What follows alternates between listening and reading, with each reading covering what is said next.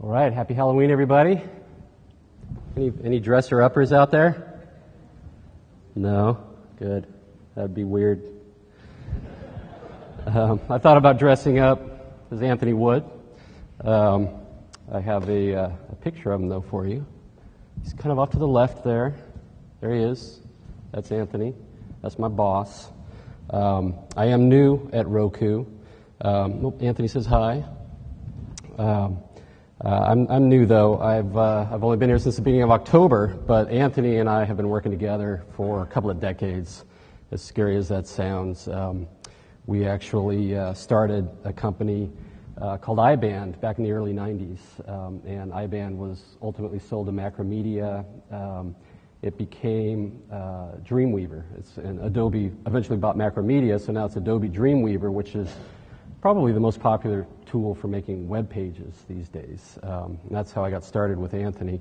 And while we were toiling away at Macromedia building that business, he managed to, in his spare time, invent the DVR.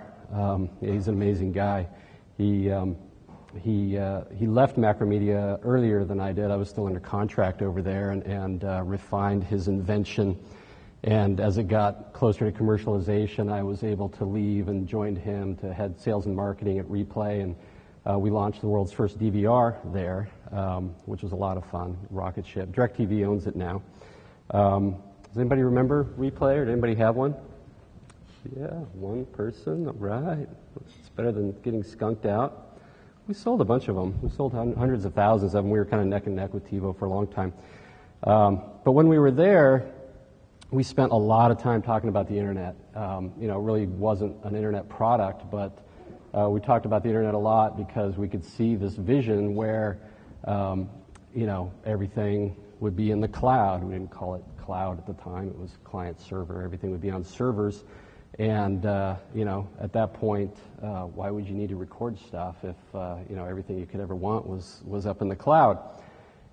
And it was a very exciting vision for us. We were already putting Ethernet ports on the back of the box and, any kind of FireWire, any kind of networking hardware we could come up with. I don't even think Wi-Fi existed really back then. But we put a lot of energy into thinking about the internet. It actually scared us in a way because we knew that it would ultimately obsolete the DVR. And a lot of the people you see in this picture are actually from Replay. I think it's a little bit ironic that, this same crew is taken that leadership role really in building the streaming marketplace, which will ultimately obsolete the DVR that the same crew invented under Anthony's leadership. We weren't alone in that vision. I have a funny video to play for you. It's 1999. What kind of rooms you got? King size. You got room service? Donuts and coffee. Got entertainment? All rooms have every movie ever made in every language, anytime, day or night. How is that possible? Could your business use the bandwidth to change everything? Ride the light. Quest. Yeah, it was a TV commercial back in the 90s. So it wasn't really an original vision. Everybody could start to see it even back then. That was Quest. They're out of business now, I think. I was excited about it. I was so excited that after we ended up selling Replay basically because of the bubble burst and all that. And I went and started another company called Akimbo, which is arguably the first company that ever that really commercialized a internet-based VOD service specifically for viewing on televisions. We had a set-top box, and it was similar to Roku, except we had to use a download model back in those days. Not enough bandwidth for streaming. Anybody remember Akimbo? Yeah, one person again. All right. You guys are just trying not to make me feel bad. So anyway, that was me. It was way too early. We couldn't get good content. Consumer behavior, consumers just weren't ready for that kind of thing. And little did I know, it was a very long road to hoe. I mean, we've been working on this for the notion of getting video over the internet to the TV for 15 years. And I have to say, standing up here in front of you guys, I'm feeling I don't know if vindicated is the right word. I'm feeling like we've achieved really a new level of success. For a while, I thought, maybe it's not going to happen.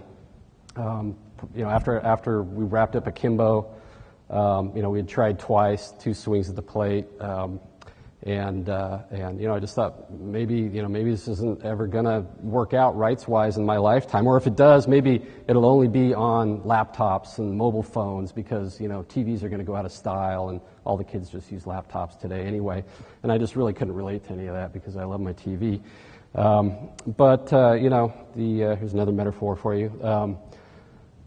This switch has flipped. I mean, it's really, just even the last year, the momentum for streaming is incredible. It's becoming mainstream. It is mainstream consumer behavior now. We have a statistic here that we got from Cisco. Globally, 55% of all internet traffic will be video in just 4 years. So it's becoming the majority of what's on the internet. It's getting to the point where, there are 47 million households by the end of this year who are streaming. So that is truly a mainstream experience. We've hit the mass market finally after 15 years of the slog. Estimating 325 million connected devices. So these households have multiple devices. It's not just one device per household. It can be a game console. It can be a streaming box. It can be a connected TV. The category for standalone boxes, which is our category at Roku, has grown 80% year over year. So it's practically doubling each year. And revenues are even depending on how you look at it, doubling, tripling each year in this category. So it's a very, very fast growth category. I even noticed it at home. I don't know, do a show of hands. In the last 6 months or so, have you noticed your internet connection being impacted at home? Is it slowing down? Is it slowing down for you? A good number of people. Not too bad. It worries me. I mean they'll keep putting fiber in the ground and doing what they need to do, but that slowdown is starting to happen, and it's because the consumer adoption is starting to go even faster than the infrastructure. Finally, after 15 years of the long slog, it's just the traffic is really becoming tremendous. In 2016, we're looking at 68 million households, nearly 70 million households using the TVs with the internet. We believe that eventually that'll be standard. All TVs will be connected to the internet, and eventually people will be getting most of their content, if not all of their content, over the internet. Don't know how long it'll take, probably another 15 years, but it's definitely going that way. Another amazing statistic, I think, is 500 million devices. Just the U.S., 500 million devices will have been deployed in just 4 years that are capable of taking streaming video and putting it on your TV. It's you almost can't buy a TV now without the feature, and it's getting to the point where there's such a critical mass of content that is on the internet that's not even available on linear or through pay TV that you kind of need it or you're going to miss something, which is exciting. I think another indication of the shift, this makes me feel a little less stupid, that indeed TV is now the primary method for watching video on the internet. So it's always been PCs, right, or maybe mobile or whatever. Changes happened. Boomerang came back. I'm trying to think of more metaphors. It's finally couch potato time with the internet. That's most of the video going over the internet is going to a TV, which is a big shift. TV's not going out of style after all.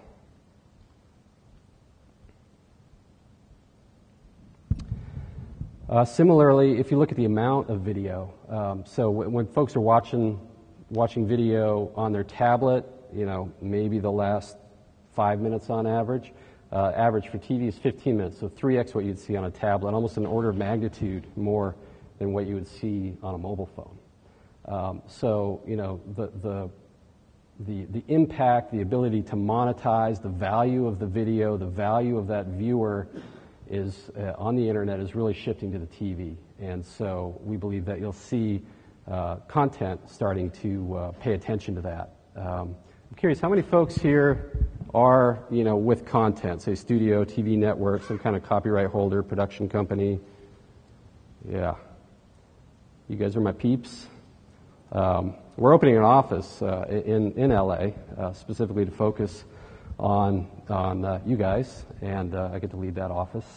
Our services and content division will be managed out of here, and that's really the reason why Anthony had me come to this show to kind of get introduced to you all.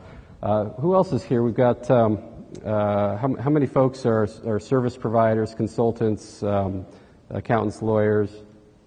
Not that many. Okay, how about people in the technology business? Yeah, you guys are my peeps too. Good. Okay.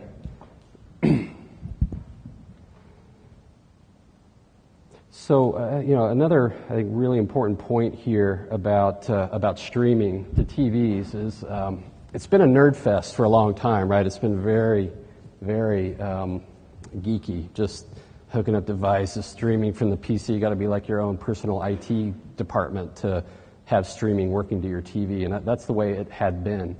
But companies like Roku, Apple doing their share, the consumer electronics companies, Samsung, Sony, Panasonic, and like, have been working at it to the point where it is no longer a nerd fest. It's getting really quite mainstream. People who stream are not early adopters anymore. They're very mainstream. They're very typical TV watchers. I'm constantly, looking to try to find, okay, so how would we market differently? How would we, do anything to sort of focus on our target market? Well, it turns out our target market is TV watchers. It's everybody. These are people who want value. They're people who want selection. People who look for convenience, people who look for ease of use, and those are kind of the traits. So I'm going to use Roku Audience as kind of a proxy for streamers in general. We have about 3 million. We've sold over 3 million devices, so I think it's statistically significant anyway. When we look at these and we kind of map them against the demographics of the world, it doesn't skew very much, surprisingly. The purchasers are male, but the users in the house are everybody, pretty much the way you would expect standard TV watching to occur. I think it's amazing that 17% of our users are over 65. There's a real testament to how far we've come in terms of ease of use and selection and value overall. I don't know how that actually compares to the real population, but my guess is it's probably pretty close. That's what I keep finding when I look at these numbers is, sure, we skew a little bit in San Francisco Bay Area and LA and those kinds of things, but geographically, it's all over the place. Urban, it's rural, it's suburban, it spreads the way TV spreads. So it's become a very, very mainstream experience. Interesting to point out that more than the majority of them have other devices. They have multiple streaming devices, like maybe an Xbox or a connected TV, but they do choose to use their Rokus. And 80% of those are using it on their primary TV. So this isn't a secondary room activity. I think even more interesting than that is that it's their main source. For more people go to their Roku first to watch TV than go to their cable box. It's not like people are noodling around with their cable box and they get frustrated, they can't find anything, so they go look around on the internet. It's not that way at all. I remember working with one of our news providers recently, and they were kind of blown away when we looked at the results for the debates. And during the debates, live during the debates, their Roku channel, just the viewership shot through the roof. And they asked the question, well, why? It's on practically every TV channel. You can't miss it. Just turn on TV. It's there. Why would you go stream it? Well, it's because they don't even turn on the TV. They turn on the Roku. That's where they go first, and they turn it on. And so the notion of watching live TV on the internet is catching on because it's their user interface. It's what they use to watch TV. So this is a big change. And as far as things like streaming through Blu-ray players or over the air or using DVD players, I mean those platforms are almost de minimis. Some people might think of your Roku's kind of fifth in line after the Blu-ray player and the game console and the cable box and blah blah blah. Not the case. It is how these people are watching. And I think 8 of you are going to be lucky Roku owners by the end of the show here. Over-the-top platforms are shifting. Obviously it was PCs mainly in the olden days, a couple years ago, even a year ago. Microsoft's been working real hard to get Xbox working for video, and so that platform, game consoles generally, have popped into the lead as the number one streaming platform. But they're not growing as fast because it's really kind of an installed base thing. There's an installed base of game players, and they've been convincing those people to start streaming video. But it's not like people are running out to buy Xboxes in order to stream video. People are buying new TVs, as they always do, and people are rushing out to buy streaming boxes in the case that they don't want to buy a new TV, or in the case that they want an experience like a Roku or an Apple TV experience. So those are the fast-growing categories: the connected TVs and the standalone streaming boxes. So we expect that in the future, not too distant future, those will be the two leading categories: connected TVs and streaming boxes. That'll be the way people access video on their TVs. It's really on the set-top box side. It's a two-horse race. Roku and Apple TV are kind of neck and neck generally in the amount of volume that we move. We tend to do a little better in the holiday season when because we have a leading price point, $49.99. But there are other products out there, Google TV, obviously. And I think what's going to happen is the content. The content has to support all of these platforms, right? They have to build apps. It's like on the phone where you build apps for iOS, you build apps for Android. How many of those platforms are you going to support? Well, like the first one you got to do, right? And then the second one, they kind of fall over the wire on. The third one better be important or they're not going to do it at all, and forget about fourth, fifth, and sixth. That's probably the way it's going to shake out here. So right now you're really looking at Roku and Apple TV being the biggest platforms, and Xbox, and that's kind of it. And there's a lot of good spirit in the content community going beyond, I think, supporting a lot of supporting random Blu-ray players and supporting, this device and that device. And I don't think it's going to go on forever. I think it's going to kind of come back and consolidate. There's going to be a few winners here who have broadly deployed platforms. Let's see, any points I want to make here? So let's talk about Roku specifically a little bit. Any of you guys have Rokus at home? Nice. Good. It's just about everybody. Sounds like some of you are probably going to be winning your second or your third Rokus. Here, I have one. Here it is. They're very little. They're little and getting smaller all the time. In fact, we have the streaming stick. That's how little. Say so long to the set-top box. It's basically like a thumb drive. You jam it at the back of your TV. I'll demo this in a minute. Very cool. Here we have a 3M has made a projector with a Roku built in. You just take one of these streaming sticks, and it's the industrial design is made to fit the streaming stick in there. This thing you can put in your pocket. Great for college students or taking on trips or putting in a bedroom or whatever. It's a cool product. We sold about 3 million, over 3 million of these, and this is we got the holiday season. It's going to be huge for us coming up here.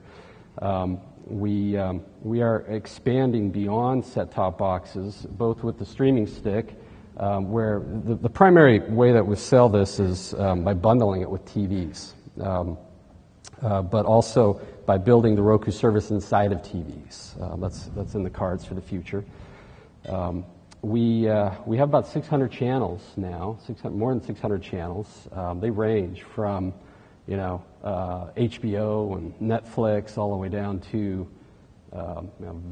vegetable TV, the Mormon channel. It's very popular. All kinds of special interest stuff, and it's just so awesome to see how democratized content distribution is really becoming. Because anybody can publish, so long as you're not infringing copyrights and doing anything too illegal or obscene or anything like that. We're adding about a new channel every day, so they're coming on quick. We have about 35,000 registered developers, so it's a platform that a lot of people are enthusiastically developing against. We were the first with Netflix. We were the first with HBO Go. We're the first with Epics and Major League Baseball over the internet to the TV, and it's available in the U.S., UK, Ireland. And there's the box right there in case you couldn't see it when I was holding it. They are available in Target, Walmart, Amazon.com. Go out and get yourself one. Price is $49.99 to $99.99. So very aggressive price points. We focus a lot on price. We focus a lot on value. Keeping the platform lightweight is a paramount part of our strategy. We do not want these things to get fat and expensive. We do not want the software to get bulky and slow. They're intended to be fast and light and inexpensive. A little more detail on the streaming stick. It's amazing how this is how much press we get on this and how it seems to have really captivated people's imagination. I think in part because, no more set-top boxes. People hate set-top boxes. So no more set-top box. And in part because, I don't know, it looks like a stocking stuffer, I guess. It's people imagine it as, a $19.99 stocking stuffer. It's not $19.99. It costs more than that, but it's not hard to see how, the direction we're going here. It's really an exciting product. It uses MHL, which is a new standard. It's kind of like HDMI, but it's powered. The way USB is powered, you probably charge your phone off a USB sometimes.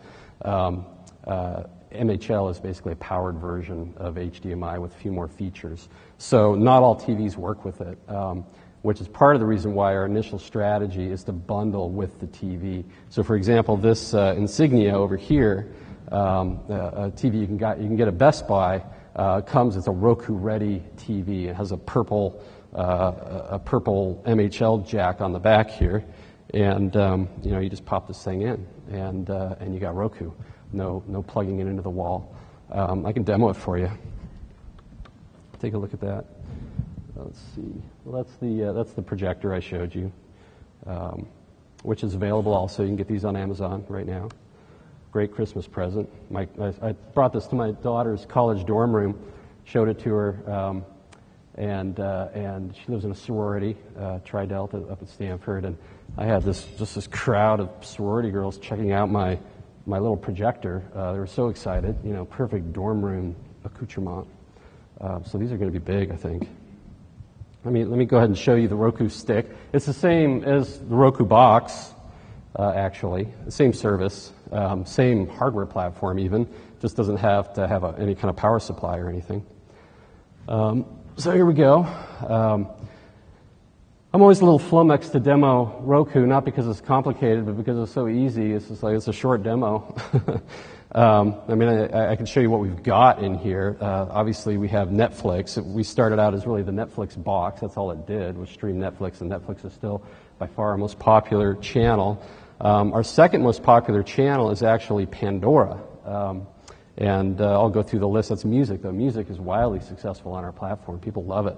Hulu Plus is a great service. It's $7 or $8 a month, and they're very good at getting current release TV shows. So it's not last year's or whatever. It's very current, and it's very prime time, well promoted, popular stuff in here. My wife and I just inhaled Downton Abbey, 2 seasons of Downton Abbey, in I think about 5 days on Hulu Plus. It was really fun. Amazon is our most popular movie store, so it's easy to go into these things and just pick a movie. Retrieving catalog. Seems to be pretty fast. You guys must not be checking your email. Thank you for that. This is all Wi-Fi, obviously. The streaming stick doesn't have an Ethernet port in it or anything like that. So yeah, you can just come in here and buy movies. Vampire Hunter, watch trailer, which I'll spare you the Vampire Hunter trailer. Let's go look at something else.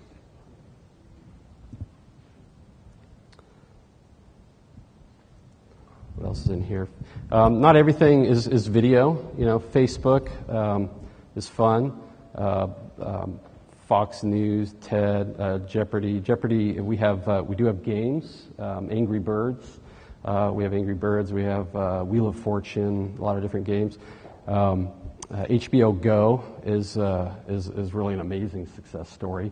HBO Go has more HBO than any other way than any other platform for HBO. So it's the richest, deepest library, place where you can get everything.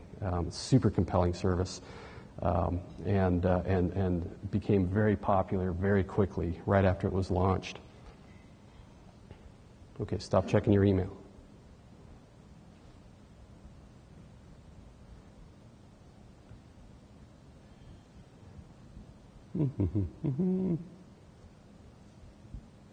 HBO. I don't know why that's not going. Going one more time. See if it comes faster.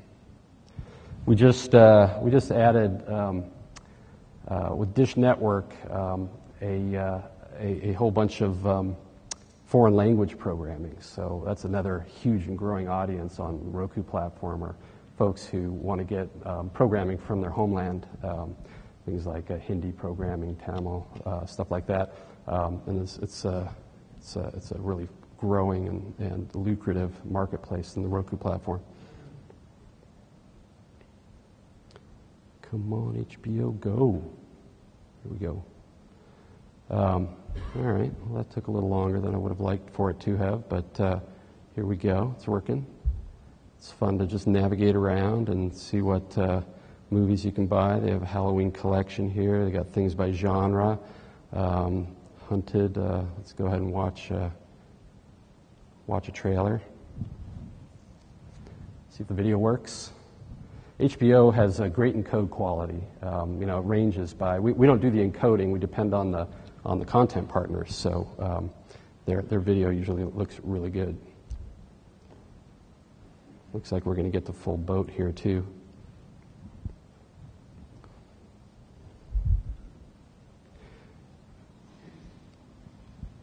And you can't really probably appreciate it on the projector too much, but if you can see the TV here, it looks as good as or better than probably your cable connection. And this Insignia TV. Oops. A little too early in the morning for that. Okay. So you get the idea. Well, why don't I go ahead and I'll show you the channel store real quick. Hello. So the channel store is where the 600 channels live, and that's a fun spare time activity. A lot of people ask whether when somebody sets up, they pick a few channels, they pick Netflix, they pick Amazon, they pick Hulu. Do they ever go back and add more channels, or are these guys just kind of lost in the abyss of 600 channels? And the answer is yes. They add new channels all the time. And when exciting new channels come online, like we just launched Voodoo, for example, boom, popped right straight into the top 10 very quickly within the first week or two. Hundreds of thousands of people adding it right away. So, these are the list of channels. We have, featured channels, and we organize them in all different kinds of ways and recommend things, and a couple different movie channels, lots of different music offerings, lots of different news offerings, sports offerings, MLB, NBA,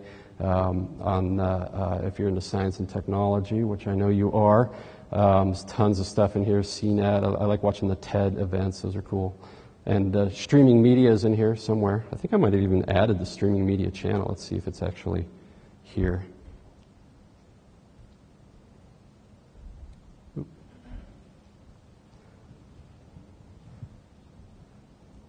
Checking for updates. It was mercifully quick. Oh yeah, there it is. We added that last night. I'm not going to play any because I want you to focus on me. But yeah, this even streaming media conference has a channel, and you can have a channel too. Okay, I'm just about ready to wrap it up here. Just a couple more slides.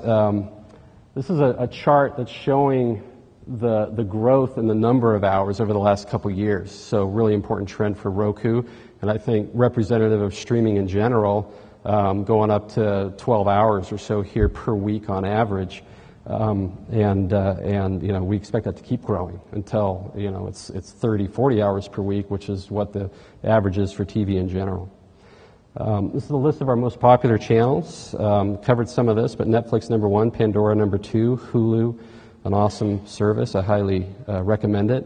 Amazon's our most popular movie store, but Vudu we just added a few weeks ago, and it's shot right up into the list, the top 10 here.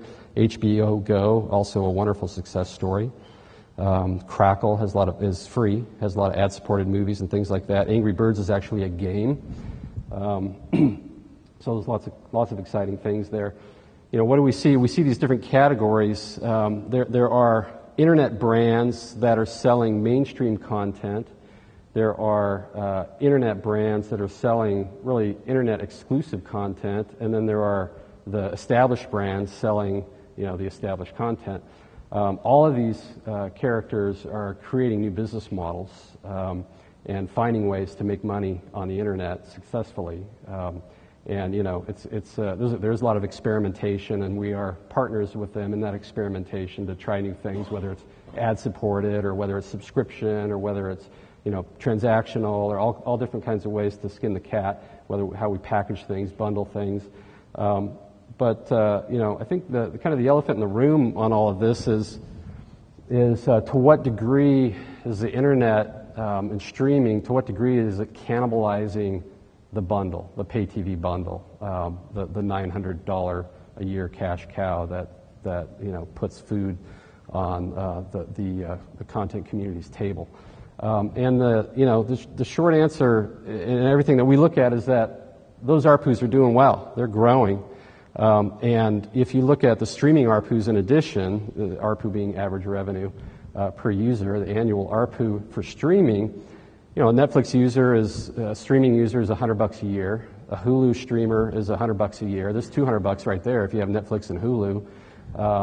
Amazon, let's say you do a movie a month at $4 a movie, there's another $50 or so.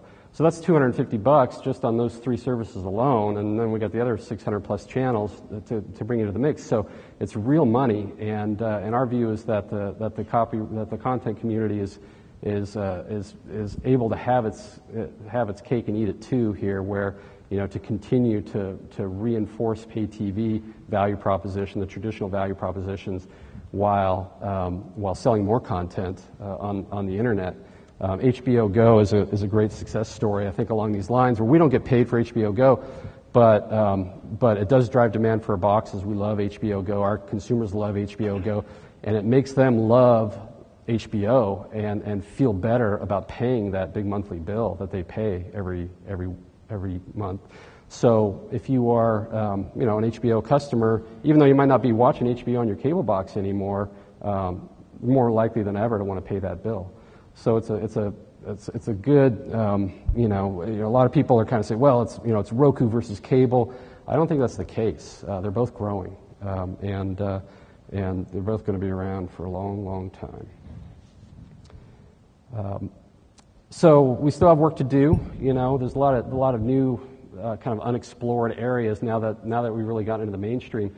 Advertising support is, folks really still aren't getting paid much for advertising on the internet. I mean, even the DVR is only now just starting to represent itself in the television advertising market, and you know, Nielsen is reporting well against DVR viewing, and it's counting in the ratings. Well, internet's not really counting in the ratings yet, so that's a big issue that needs to be solved. The content community needs to get paid for those ad impressions, and I feel those ad impressions are more valuable even than the traditional linear impression, because obviously they have the potential for interactivity and engagement.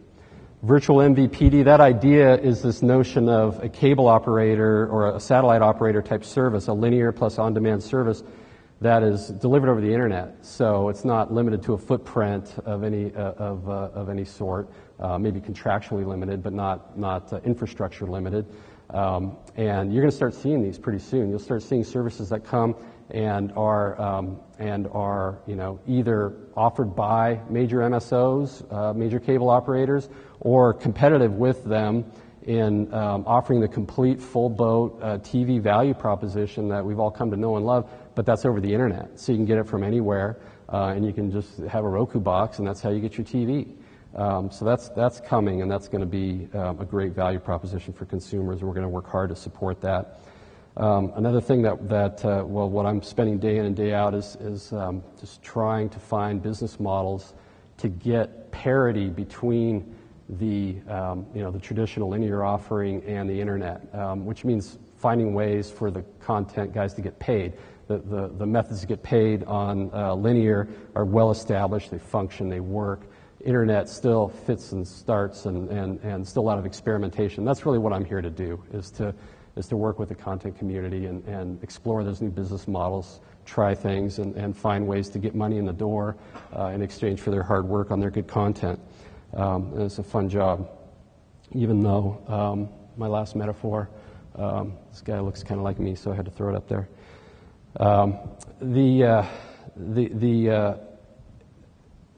The internet ARPUs, you know, need to keep growing.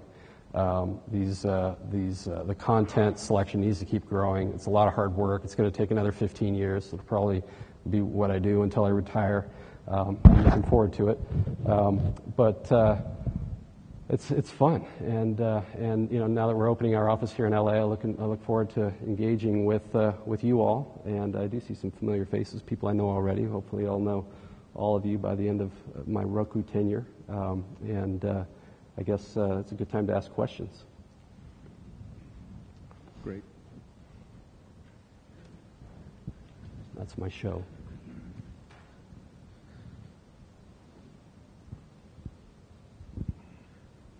Great presentation. I just wanted to ask a two-part question. What would you see as the biggest threat to Roku, really, with the extent to which smart TVs are going to try and adopt this model of presenting, you know, different content channels in this format? And the second part is, if you could prognosticate on perhaps the future of Netflix. There was an article in The Economist saying that it's you know, it could be bankrupt in a few years. So just wanted to hear your opinions on that, because that would obviously affect Roku. Okay, so threats for Roku. I really don't believe that the connected TV is that much of a threat. You know, honestly, we put way more work into our software and our service than any CE provider. And I expect that we can stay out in front of really just about everybody just by sheer focus and energy and investment in terms of the quality of the service. So we'll be able to keep selling our boxes. You know, the fact is that people only upgrade their TVs once every 10 years or so. And, you know, devices like this, think of them more like cell phones, where people are upgrading them every year or two. And it's only, you know, $50 and you know, going down over time. So I don't really see why people have to get a new TV to get a new internet service or an updated internet service. So I think the standalone category will stay strong. You know, obviously Apple TV is our big competitor, and they have good experience in their Apple. But like as with cell phones, there is a non-Apple universe, and that's the universe we look to win in. There's going to be competition there as well. It's not going to be a cakewalk, but that's really our space. And we're able to take the critical mass of what we're building there, and then walk that into the CE guys and say, a lot of them are just saying, hey. We have 20 guys and you have 200 people developing. Yours is better. We can actually work out business models that are all around more compelling for the TV makers as well. So I think you're going to start seeing that happen, where we're going to be replacing some of these one-off efforts that go on in the various CE guys. As far as Netflix is concerned, they're doing phenomenally on our platform, and that's kind of the way we see it. It keeps growing in terms of the viewership, the popularity. Now, there's a lot of disruption in the market right now in terms of, and with Netflix as they switch business models from packaged media to streaming, and it doesn't surprise me, frankly. I mean, you go through that kind of a change, there's going to be disruption, but Reed Hastings and crew, they're incredibly smart individuals, and they're well capitalized, and I don't buy the bankruptcy thing at all. Another question right here. How did you compete against Google TV, and are you going to provide a browser on your platform? Sorry, can you repeat it? How did you compete against Google TV? Oh, Google TV. And are you going to provide a browser on your platform? Yeah, you can get a browser actually as an app today on Roku. But I agree with you, that's a cool feature to kind of focus on and keep making better. Google TV is another important prospective competitor for us. So far we've been out executing them, and through focus and experience and blood, sweat, and tears, that's our goal. And we talk about them all the time. I know Vizio just launched a product called CoStar based on the platform. Reviews haven't been good. So as long as that continues to be the case, our job is easy. We don't expect that to always be where it's at, but we're here to compete, and so far we're winning. Hi, Shahar with Engage Magazine. I have a request and a question. We have a channel on Roku called Buzz and Biz. So the request is for a business category. And I want to know if you have any plans on going to South America with the boxes. A business category is the question? Absolutely. Do we not have a business category? I'm new, so I need to make a business category. I'm going to take that action item. I think that's an excellent idea. And in terms of expansion, we don't have any announced plans to go into Latin America. We absolutely are going to expand internationally, but nothing that I can speak to publicly. But yes, you can count on us being reasonably aggressive about international expansion. Mm-hmm.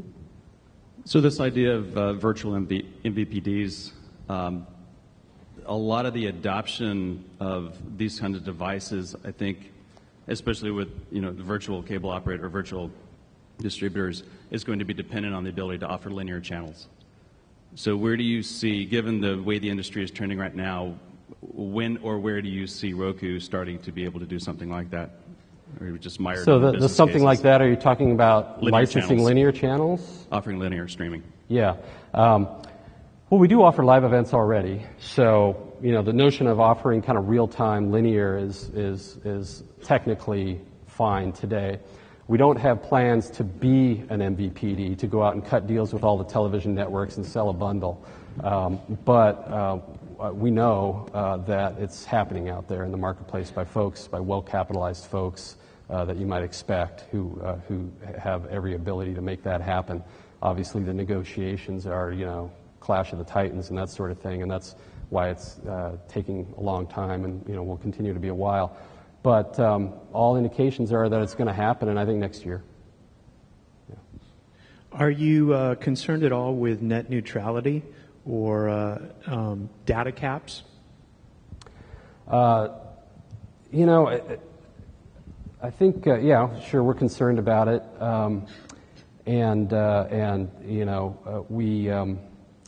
I even indicated earlier that it's an important issue for us. I'm talking about just the speed, and it's really the consumer experience that we probably worry about the most. Just having things not work, either for technical reasons or for policy reasons.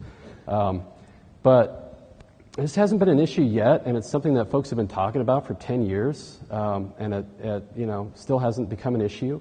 And I think the reality is that the internet service provider marketplace is getting sufficiently competitive that I just don't think you can bet against the internet as being the way that people want to get video, and any competitive internet service provider is going to need to cater to that desire. And if they start sabotaging people's ability to watch video, folks will just switch. So it's not at the top of our list of concerns, but it's top 5, I would say. Question over here to your left. Hi there. One of the things you've seen happen in the streaming music world is the advent of these digital lockers. Amazon has one, Google has one, where people's personal libraries are stored in the cloud and streamed to their devices. And in the video world, that has kind of always been on the horizon. You've seen Ultraviolet. You buy a copy, you get a digital copy as well that can be streamed to you, but it hasn't really caught on. Do you see a future for digital locker services in terms of people's personal movies, TV episodes, and so forth?